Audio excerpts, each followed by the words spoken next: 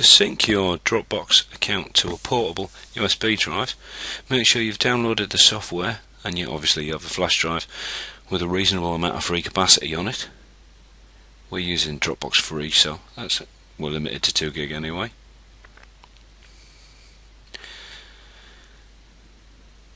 If you open up the zip file that has all the files in, and either extract them or copy them to the root of your flash drive.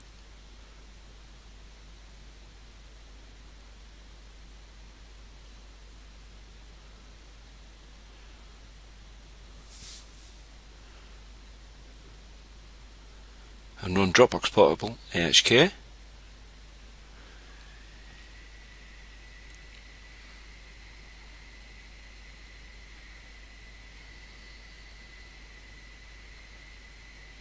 Okay, I'm going to leave it on its default. You can change the name of the Dropbox folder if you want. Fair enough. Okay. And the normal Dropbox setup will spring into life. I already have a Dropbox account. Next.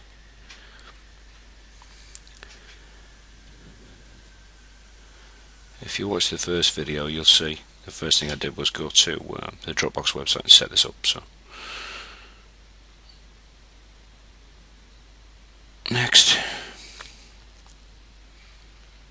and it will connect to your Dropbox account. We're using the 2 gig free. Next, and we'll leave that all on its default. Just click next, next, next all the way at the end.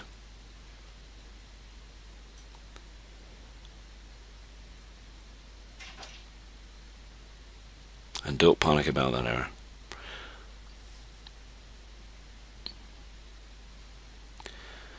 What it's doing now is it's connecting and it's syncing to Dropbox. Don't worry about that error. I see that every time you install it. So.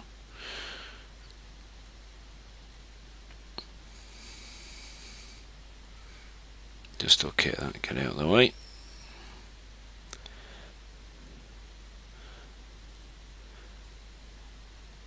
Well, I'm going to close that down. Now, if I rerun Dropbox Portable, after a couple of seconds, hopefully, there we go. It'll create the My Dropbox or whatever you set it to in the setup, and slowly in the background, it'll be syncing your Dropbox files into there. And that's what's going on here. There's the test document that I put in from my Linux box in the first video. And if I open up folders, there's the penguins that I put in from my Windows box.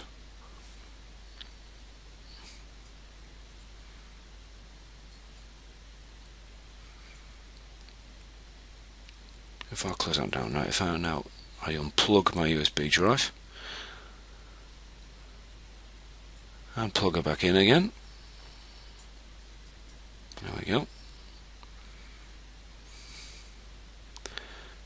And open it up. All I need to simply do is run the Dropbox Portable to fire it up. You'll notice I put an auto run on there. Windows 7 auto run files no longer work for sensible antiviral reasons. If you've got an older Windows operating system, then your auto run inf would spool that up for you.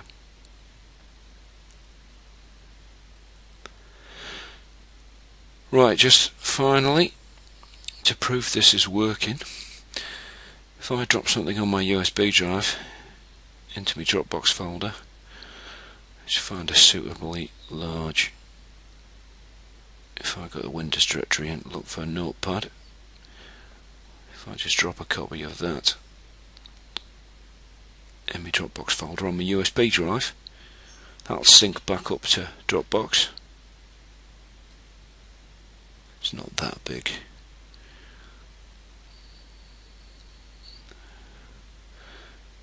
There we go. So hover over that. It would appear Dropbox is updating in the background, so as a background activity it'll be syncing that notepad back to my Dropbox account. So if I just close that down and make sure that's working, if I zip across to my Linux box and open my Dropbox on there, hopefully there'll be a copy of notepad.exe, and there it is. That's it synced. Thanks very much for watching. Don't forget to come and visit us at www.peaknetlive.com.